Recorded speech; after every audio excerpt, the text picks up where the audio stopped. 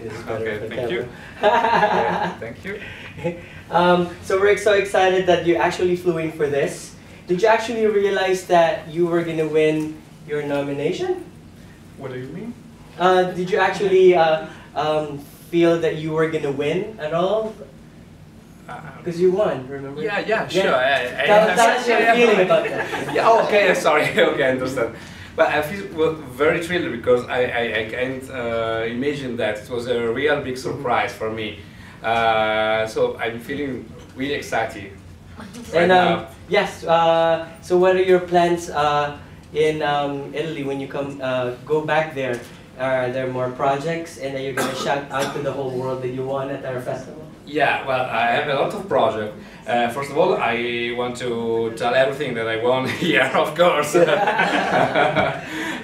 then I like to have another short, a comedy one. I come back to my first love, the comedy.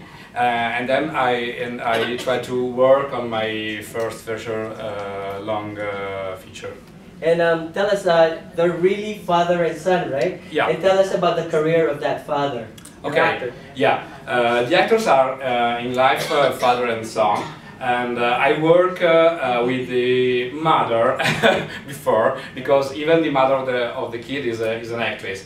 I worked with her 2 years ago for a comedy short, and then I met her family. The father, the actor, is Maurizio Croci, and he's a very important showman for the Italian television. And the background is from theater, and he worked as a comedian for TV and for theater. And I work with his wife, and now is with their son. Sorry about my English. So I guess can you summarize? As I mentioned, it's an anti-bullying campaign. Like, was this actually for the government? Was this for a contest, or why did you do the campaign? Okay, no, actually, all start with a writing contest promoted by a sort of charity association who try to help family with problematic kids. The winning novel became the short. So I had to work with the writer of the novel, and then with the screenwriter who I worked with, useful, and then we showed the movie. And they showed this on TV? No, it's only shown on from the association for the meeting for help the families. How did they choose to do that as the bullying? Do the lighter? That's an idea. Yeah, that's an idea of the writer, of course, because he wants to show something, a sort of a shock treatment, but it's also a sort of act of love, because the father wants to show his son how it could be painful an action like that. And then I guess I have time, since Bob stepped out. I have time for a couple of questions. So Lisa, do you have a question for Max? Well, it's more like a comment. Like, I think that whole lighter is such a brilliant idea to signify, which is very much like the factor and the core of the story, you know, and strong. It's very, very strong. Yeah. With a simple flick of a lighter. Yeah. So I saw the essence of the film just by that, so. Yeah, that's true. Okay, thank you. Okay. I think like that last scene, I thought it was very powerful, but I think what happens that children don't realize that the person bullying is taking away their power, because I thought to myself, well, why doesn't the child just blow out the lighter, then no more? Well, because in the first scene, the child burned the neck of the child in front, of course. And then the last scene is a sort of second lesson for the kid, because the kid is not really a bad guy, a bad kid. He's just a boring kid, and he probably do bullying just for boring, just for a joke. And the second guy in the end of the film teach him that the sort of law fee by eye, you said that in English, or in Italy we say fee by teeth. It's a sort of law. If you hurt me, I can hurt you. Eye for an eye. Eye for an eye. So thank you. The second teach show the kid that it's wrong. So this is the second lesson for the kid. The second life lesson. I guess we have time for one more question. So yeah, so tell us about the acting process, since you need to deal with famous actors. So did you have limitations? No, he was very generous with me. He had a lot of work for television and for theater, but he was so proud to work with his own song for the first time.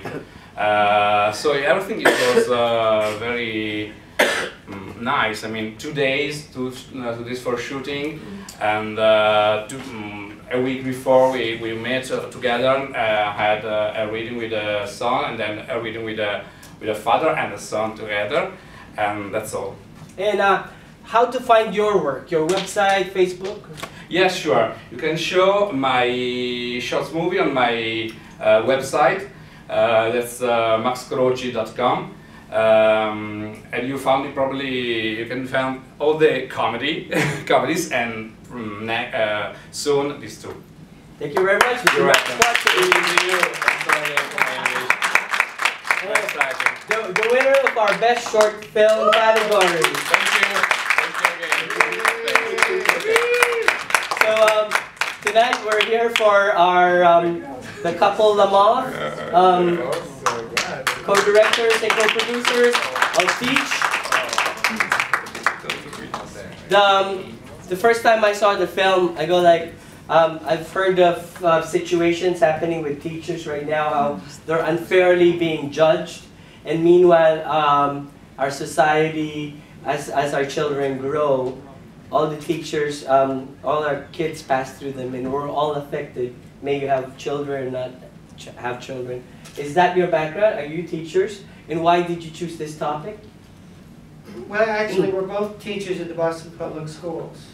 And teaching, I've been teaching 18 years, and Juan's been teaching, how many? About 24. 24. And I teach second grade right now, and Yvonne teaches art.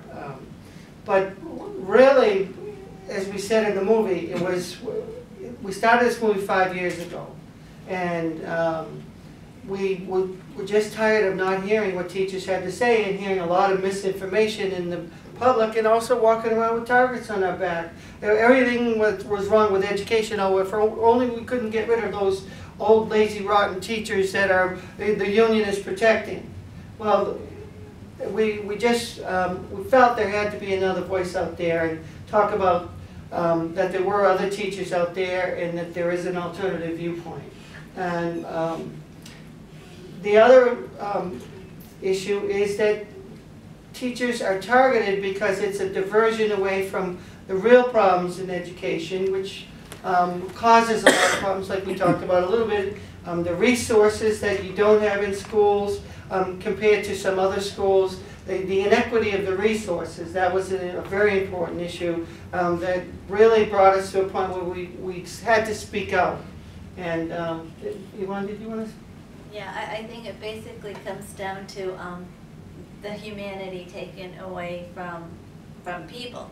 Teachers are people, but the students we teach, we feel really strongly need to have a voice, and it does come down to the power in the country and who's in control, and it's very hard. And as we've seen with many of these films, if you don't have a lot of money backing you to get out your message, your voice, is really hard. So even if it affects people in a little bit, we want people to think about really what is important for children.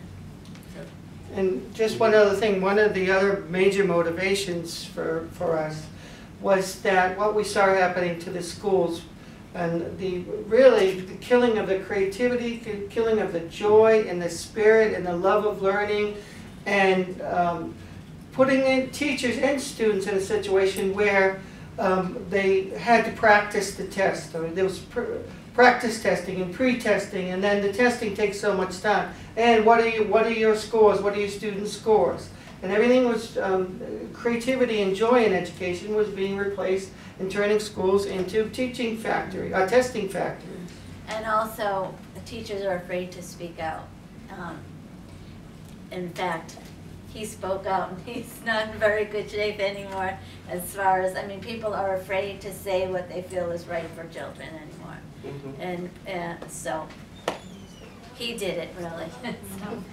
So I guess I want to ask you about I really find it so awful about MCAS and putting that hill and putting names of the children if they're on top or in the bottom. Can you imagine having stigma of having an A in front of you or a B or maybe an F, right? Right. So I really hated the idea too of the everybody, all the teachers are based on data. You're just a data or else, you know. And then otherwise, are you getting backlash for putting this out there from the Board of Ed? Yeah, he definitely did. I've come under, they're really distressed with the fact that I've made this movie, the superintendent and the mayor, and they pretty much come after me and being pretty much forced into retirement.